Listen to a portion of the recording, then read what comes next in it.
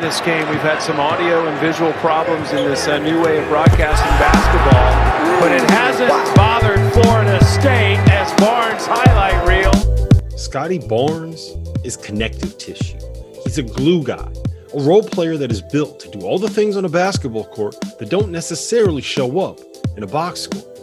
In an era of versatility and switchability, of point centers and small ball lineups, Barnes is precisely the kind of player that teams are looking for to fill out their roster with. What he's not, however, is a guy that has the potential to one day be a star on his own accord.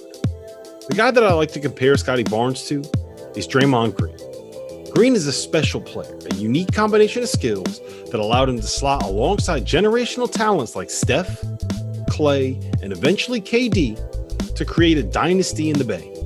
It's enough that Green should end up getting into the Hall of Fame one day. I truly believe that. He's as good as anyone at elevating the great players around him, but Green has never been a guy that can carry a team on his own. He's not the guy that is going to turn Andrew Wiggins and Kelly Oubre into anything more than, Andrew Wiggins and Kelly Oubre. This is the role that you would be drafting Scottie Barnes to play. Defensively, Scottie is great. At 6'8" and 230 pounds with a wingspan that is pushing the 7'3" mark, he has the size and strength to be able to guard centers at the college level. He also spent the majority of his time on the court for the Seminoles, defending point guards for 94 feet. There aren't many players that can actually defend everyone from point guards to centers, and Scottie Barnes is one of them, at least at the collegiate level. Barnes definitely has the ability to be a playmaker on the defensive end. He has quick hands and he can pick the pocket of smaller players that are loose with their handle. He's also a terrific team defender that has a real knack for grabbing the ball out of the grip of a dribbler that has turned his back. He's active. He's disruptive. He communicates. He blows up offensive sets with his switching.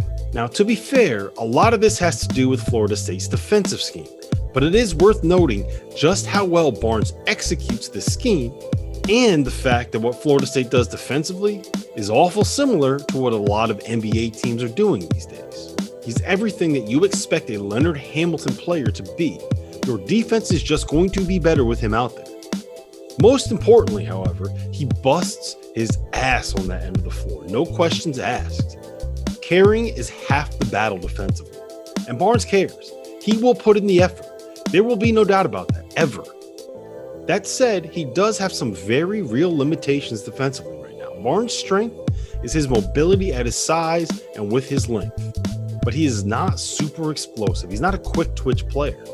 He can move his feet and he can slide to stay in front in isolation, but he did get burned enough by guys that aren't NBA players to make me question just how well he'll be able to defend the best of the best in the NBA. For someone whose role will be as a defender first and foremost, struggling to stay in front of the likes of Paul George or Jason Tatum or LeBron or any of those big forwards would be an issue.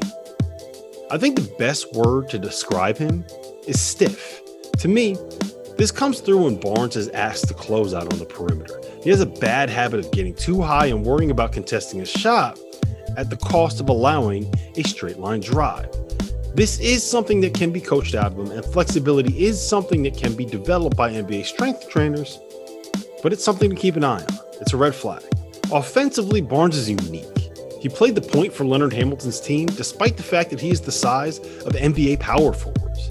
He is very comfortable with the ball in his hands, and he was actually quite effective operating ball screens. He is a terrific passer that can make all of the ball screen reads that he'll need to be able to make at the next level.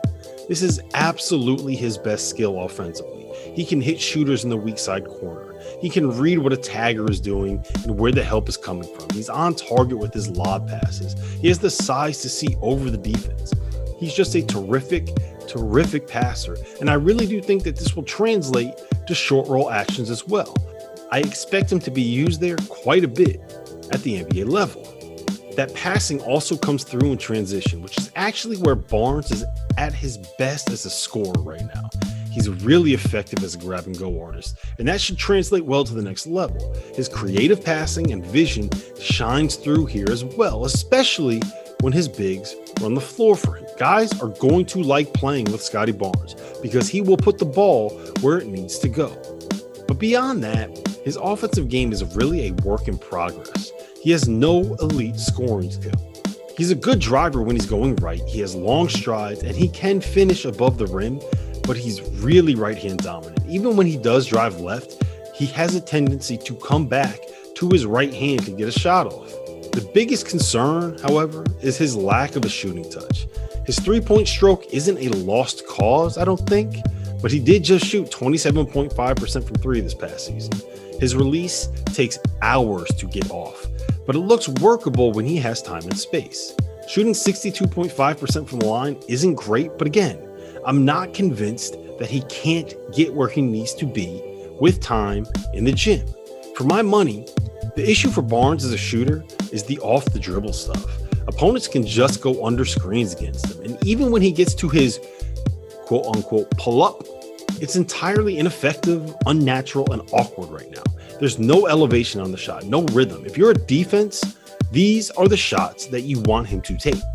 So, as you might imagine, the shooting is the swing skill for Barnes. If he gets it figured out, he could make all-star teams eventually.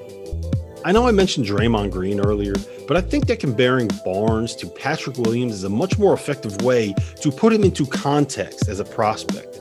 Like Barnes, Williams is a physical specimen that came off the bench for Florida State as a freshman before becoming a top 10 pick. He went 4th to Chicago last year.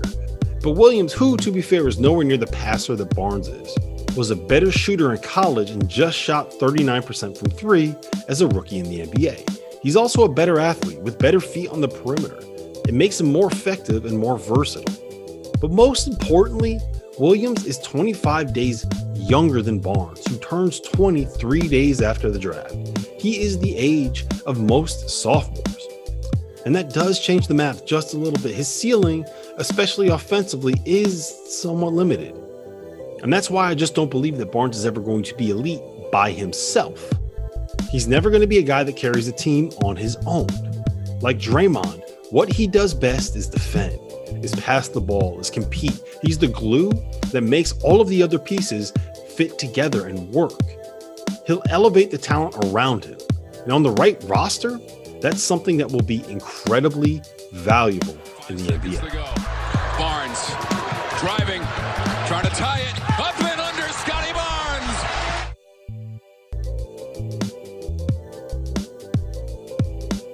Thanks for watching the video, guys. If you liked what you saw here, please hit that like button. Please hit that subscribe button. Maybe leave a comment. Interactions like that really do help grow the channel, and they help more people like you find this content. So if you liked what you saw here today and you want to help me out, that's all you got to do. See you on the next video.